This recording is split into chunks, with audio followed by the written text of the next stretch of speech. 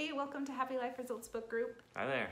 We're in hero concept number 2, Up, and it's in the first part called Up. It's the fourth paragraph, and it starts, "The guide has been charged." So if you want to find that in the text, I'll start. "The guide has been charged with helping you to learn to master Up, and the guidebook will be an essential tool for doing that, because the guidebook was prepared specifically with you in mind. The guide has the advantage of knowing where you are coming from as they chart for you the path to the next horizon." Remember what we discussed earlier about the stages of internalization. Figure out what stage you're at for each idea the guide presents, and then implement a practice to move it to the next level. The guidebook has some prompts and tools to help get you going. Experiment with those as well as others that you come up with.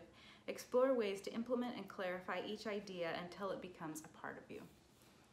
So the guide's been charged to help you to master Up, and the way that your guide has done it is perfect for you. It's unique to you. It's personalized.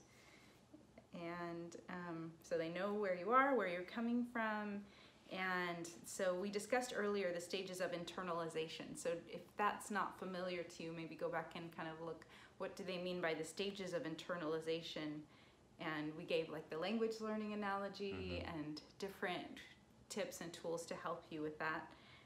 Figure out what stage you are at for each idea the guide presents. And that's a fun activity. You can actually list all 9 concepts and say, how familiar am I with these concepts? Where am I at in my internalization? And if you want to refer to the language learning analogy, there are 5 phases, 5 where you could say, okay, I'm just familiar with it. Or I'm, like look at them and say, okay, which one am I? How comfortable I am with these ideas? Is it a part of who I am and that's the way I live?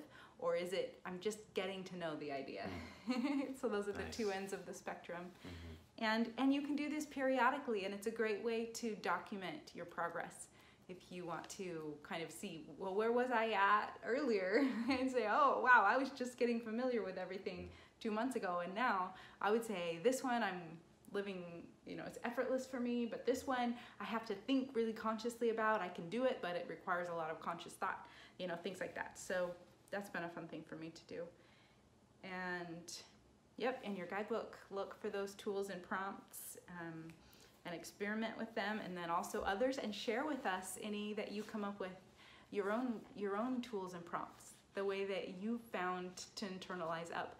I have found that every week I have another kind of focus for me, and it would have been nice if I would have always kept track of what they were so that I could share them with you, but maybe I could create a list of different tools and prompts that I used that weren't in the book, that I used on my own. That would be nice. Yeah, I can do that. That'd be nice. And this is the introduction to remind you of the process here, how the guide fits in and things like that.